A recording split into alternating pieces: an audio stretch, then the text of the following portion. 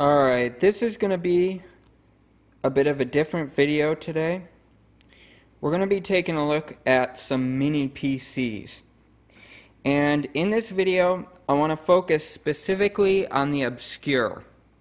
So, I want to look at mini PCs in two categories. The one category is going to be, what is the fastest, lowest power mini PC that runs Windows 7? That's what I want to know. Because I don't want to use Windows 10. I'm never going to use Windows 10. If I have to, I'll use Linux. So, I got two right here from AliExpress. The ones that I got, I believe this one is the Intel J1800. This one is the Intel N2840. And the final one is going to be the Intel J3710. Okay? And I think the J3710 quad-core Intel CPU is the best mini PC CPU for Windows 7. I'm pretty sure.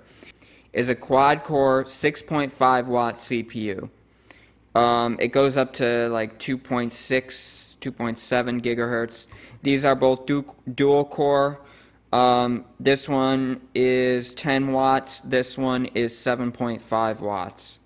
So I want to go for the absolute lowest power because I want this thing to run off of a UPS. So I have an emergency backup power supply, and I thought it would be nice to actually be able to use a full-fledged computer off of the battery backup power supply rather than only being able to use my desktop for like 45 minutes. I could use one of these, for many hours.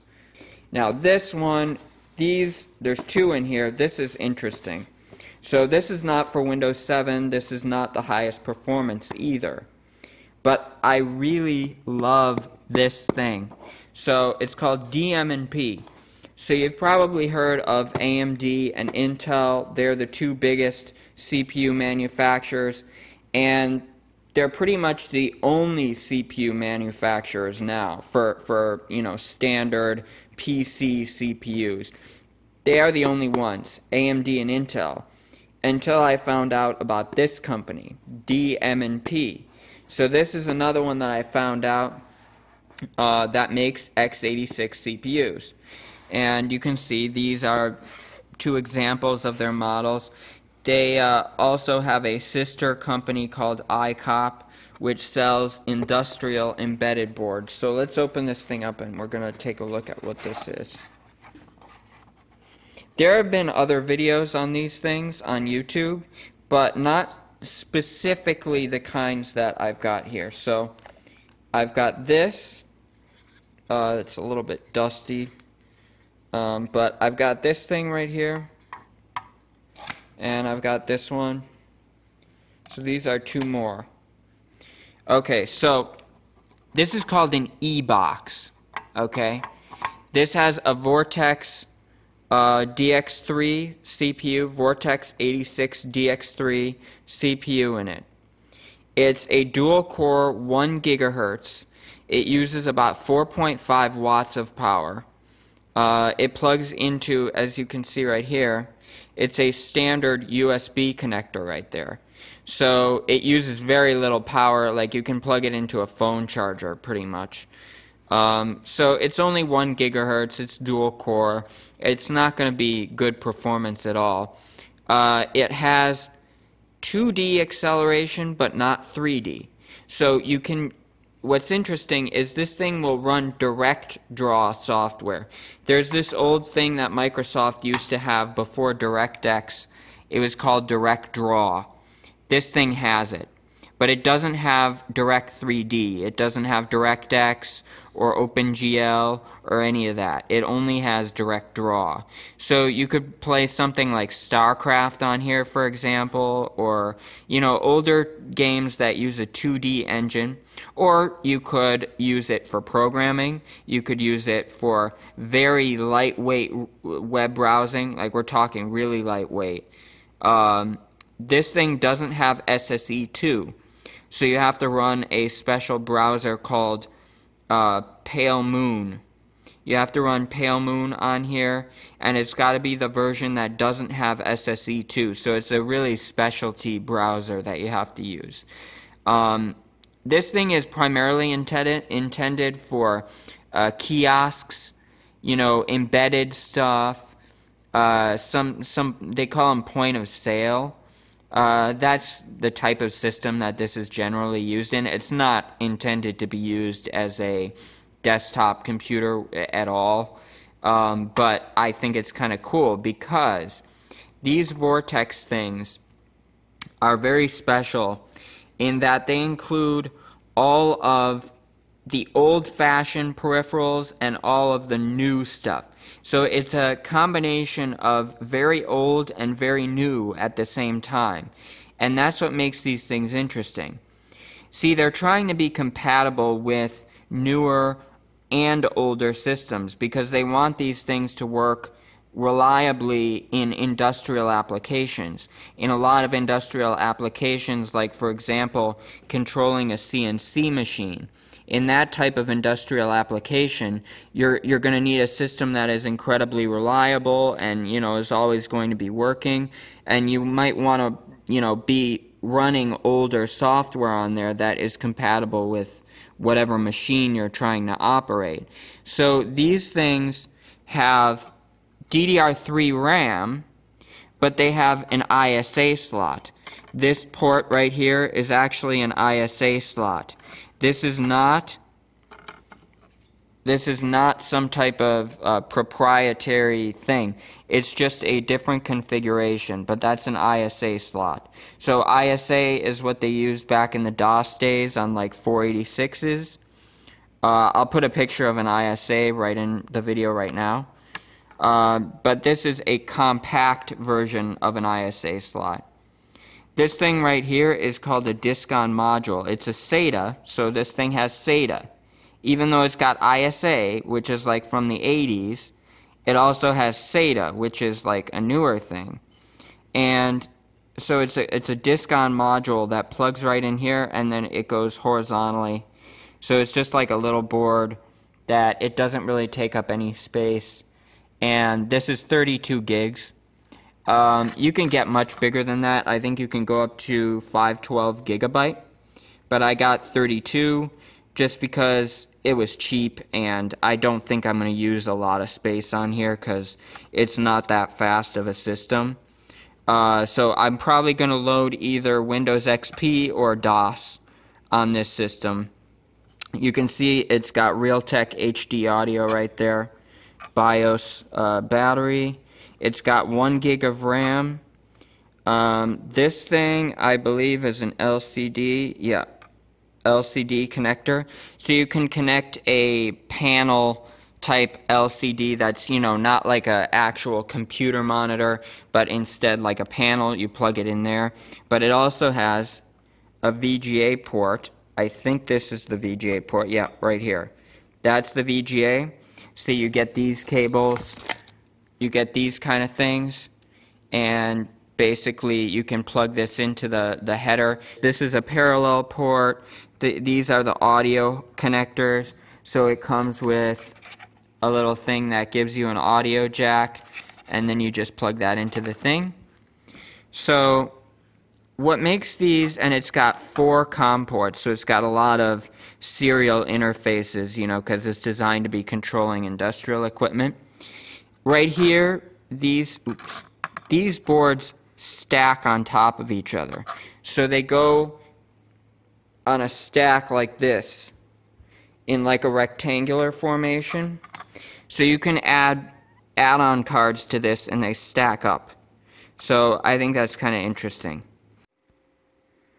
Okay, I'm back, guys, after some time. So I've now got 3 mini PCs here. 3 Chinese from AliExpress, and then this one, the Vortex that we saw earlier. So I've opened up one of these mini PCs. This is cheap from AliExpress. You can see it comes with what's called a Who disk. So but it's really cheap. It seems to have good reviews, so I think it should be good.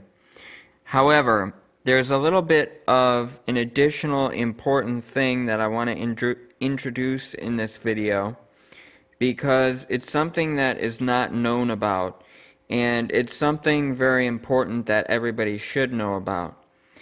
So on all modern Intel computer systems, starting in, I think, 2008, there's this thing called the Intel Management Engine. In the Intel Management Engine, they have introduced backdoors underneath the operating system, so that theoretically anybody could gain access over the entire system. There are conspiracies that this was mandated by the NSA. So the Intel Management Engine is something that's very sinister, that is running underneath the computer's operating system, and it can gain access to whatever you're doing on the system. And this has nothing to do with how secure you keep your operating system, whether you update it, whether you update your browser. It has nothing to do with that, because it's running underneath the system, so it could access it whenever it wanted to. So this is something also that the United States government has mandated that Intel provide them with systems that have this thing disabled. But the consumers, we have to get the garbage that has this stuff enabled. So that's completely unfair, unethical, and ridiculous. So what we're going to be doing is not only, demonstrating these systems, but we're going to do a little bit of a hack. So on this system, if you look in here, I believe this chip right here, the WinBond 25Q 64FW, I think. The Intel Management Engine is stored inside of a special region of the BIOS chip. So there's this tool called ME Cleaner, stands for Management Engine Cleaner. This tool, you can download it online, and it is a tool to hack the management engine and overwrite any of the parts of it that are, potentially dangerous. So it's going to hack this chip and overwrite it. But it's kind of a challenging process.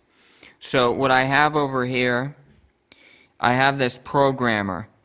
Now this thing is meant to program those chips. So you're meant to clip this thing. I got another clip right here because people said this one was a better clip. We're going to find out. But those little pins on there are meant to clip right onto that chip right there. So we're going to find out if it works. I have no idea if it'll work. This was a cheap programmer. It was like $14. It's kind of junky. As you can see, it's junky. But that's the best I could find that would work with this. See, this chip that we're dealing with right here is 1.8 volts. And this programmer is like 5 volts or something like that. So you need all these adapters to just make it work right. And then you need an adapter for hooking this thing up, because they intend you to see, it's like a little socket where you would open this up and put a chip in there. But since we're dealing with surface mount, you got to plug this on it. But anyway, this is really cheap on Amazon. It was like 14 bucks on Amazon, and it came with the adapter as well for the 1.8. But you've got to make sure you get the one that comes with that. Some of them don't come with it. Pin 1 right there. The USB output's over there for reference. Okay, pin 1 right there, and I'm not plugged all the way up to the edge. Pin 1 and pin 8, and then on this thing, pin 1's up here, and pin 8 is over there. Okay? Okay, so I just got the multimeter right here. I just wanted to make sure I had the right pin. I stuck it in this thing it bends around there the trace, that's the thing for pin 1. So I stuck it in there, and then I went on this thing to find which one was pin 1, and I just put a little mark on this, because this thing doesn't seem to indicate, there's no way to know which is pin 1. So it's hard to see, but it's right there. So yeah, you might have to make sure. So this thing's going to clip right on there. This is the right driver that says WDM CH341W64.SYS. That's the right driver. Okay, right now it's attempting to read it. I don't know what's going to happen because when I selected that, which I think is correct, and it says chip info is that, which is not close to the right ID of the chip. So I don't know what's going to happen, but we'll see if some BIOS stuff shows up in there. Okay, this might be it. I think maybe it worked. I'm scrolling down, there's a bunch of blank. Some stuff there. Now, I'm going to use the Me Cleaner, but I want to just check it out first to see if I see any English or anything.